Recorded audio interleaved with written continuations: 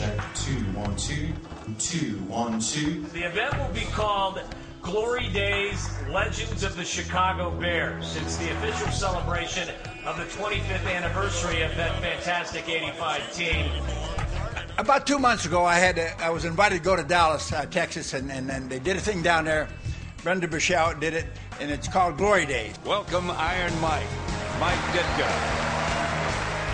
And it was the years that I played for the Cowboys and coached with the Cowboys under Coach Landry. Then I got them up on the stage, and they told stories. I have to tell you one thing, it was the funniest thing I've ever heard in my life. Mike has actually mellowed through the years. I think he started mellowing when he started doing those Levitra ads or something. Yeah.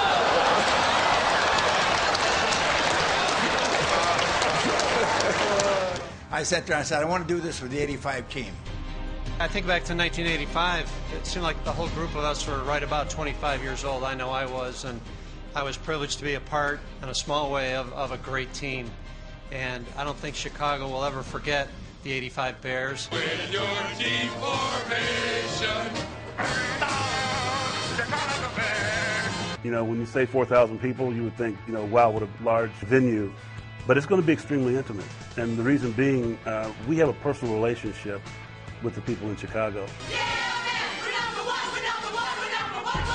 You know, the love and the relationship that we have with the fans in Chicago is real.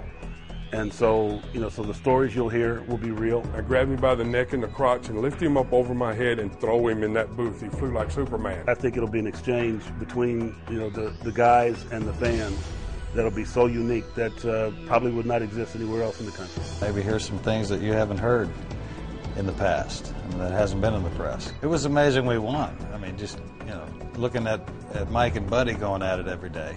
I hope I don't have to separate him again like I did at the halftime of that Miami game. I never said anything bad about Buddy Ryan. But we can't say that on the other hand that he did say anything bad about me. But you're right. Time heals all wounds. When you get everybody to buy into a concept, you know, that it's almost like refusing to lose. And this team was all into it. We want to build this relationship and bring him back into the fold, bring him back into the Bear family where he belongs. He's such a big part of us as a player and as a coach. And there's no question he's a great ambassador for the Bears and the city of Chicago.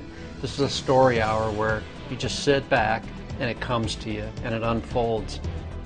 And everybody has their story about the Bears. You guys come out and enjoy us because we definitely enjoyed you while you supported us, so we'll give you some great stories. I won't tell you all of them, but be there.